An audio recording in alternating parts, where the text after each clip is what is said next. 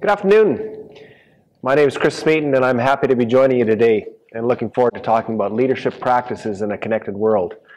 I'm going to have 3 short videos, talking a little bit about being a learner and my involvement with social media, and also just aspects of what I believe are really important for leaders. So I want to begin first my presentation about simply being a leader, and I want to start with the question, can we do education like we've always done it and expect different results?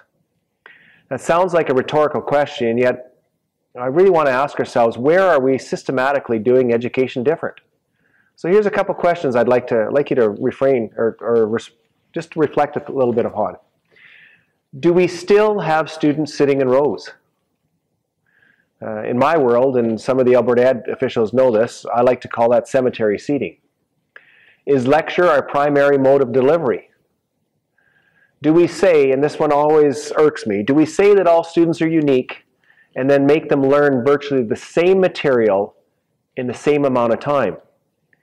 And finally, I need to talk a little bit about timetables and how many schools still have 8 42-minute periods per day. So, I know that there's probably some very exceptional, innovative classrooms out there, but the question is, have we been able to scale out and scale up? And by and large, I would say the answer is no. My thought process on that is there's a number of reasons why. And some will be external and some will be excuses, but a majority of them I think would be internal. Rather than speak to either one of those, I'd like to talk about the possible opportunities that we have. So beginning with this statement, being a learner needs to be non-negotiable in today's world. Being learned is simply insufficient. So what I mean by that is receiving a bachelor or your graduate or postgraduate degree in itself makes you learned. It doesn't necessarily make you a learner. One of my favorite statements that I've used around this one is from Eric Hoffer. And he states the following: in times of drastic change, it is the learners who inherit the future. The learned usually find themselves equipped to live in a world that no longer exists. Again, it's a statement that I use often in working with our staffs, in change management, and I say the following: in a time of drastic change, it is the learners who inherit the future. The learned usually find themselves equipped to live in a world that no longer exists. So if we have teachers, if we have leaders who have got their degree and done nothing else, they are in a world that is no longer exist. It no longer exists, and really they cannot be doing what we need them to do in our classrooms today. So my question to you is, are you learned or are you a learner? Well, most of us would like to answer we're learners. I think we really need to reflect on that and ask ourselves, what are the characteristics that would demonstrate being a learner as opposed to simply being learned? Most times the differentiation can be summed up by asking this one question, and it's, when did you last fail?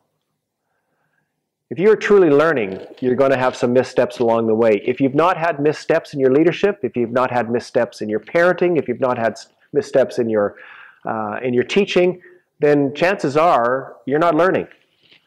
The acronym we use quite often, and it's fairly consistent on Twitter, is FAIL, First Attempt in Learning. And it's an important reminder between the difference between learned and learning.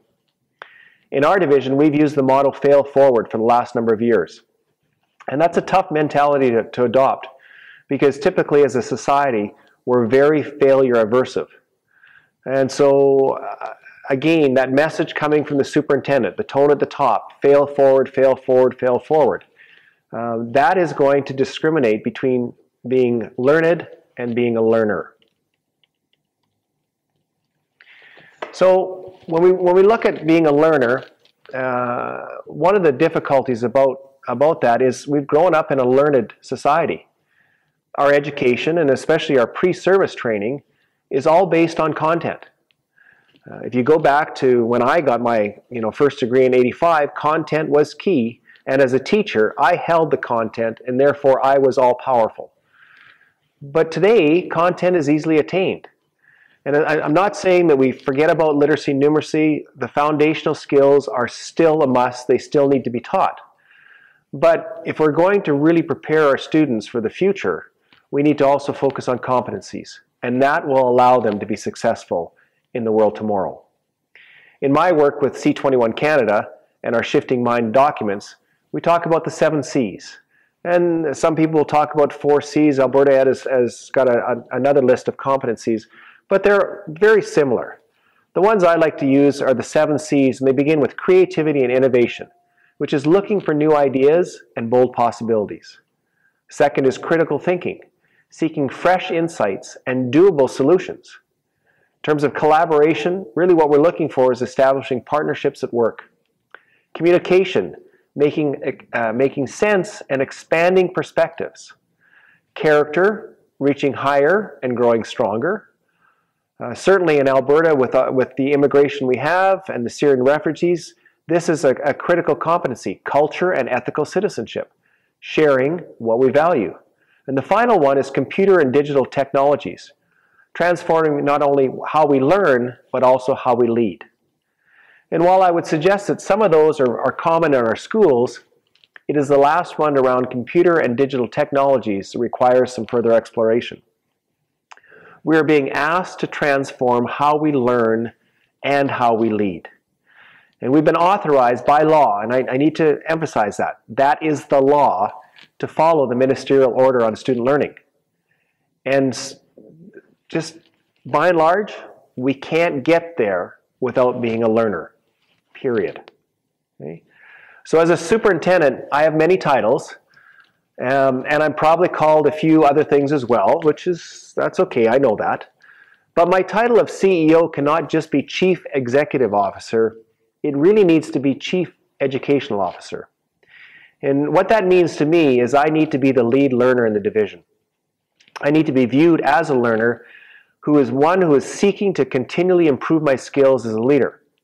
If I don't role model my learning to my staff, how can I fairly ask them to be learners themselves? It is not right to do as I say. I need to make sure that they do as I do. So my actions must align so that they can be learners as well. So to begin this first discussion part, I want to ask you 2 questions for you to ponder at the table. The first one, how have you shifted your leadership from being learned to being a learner? And the second one is, how does your staff know that you're a learner?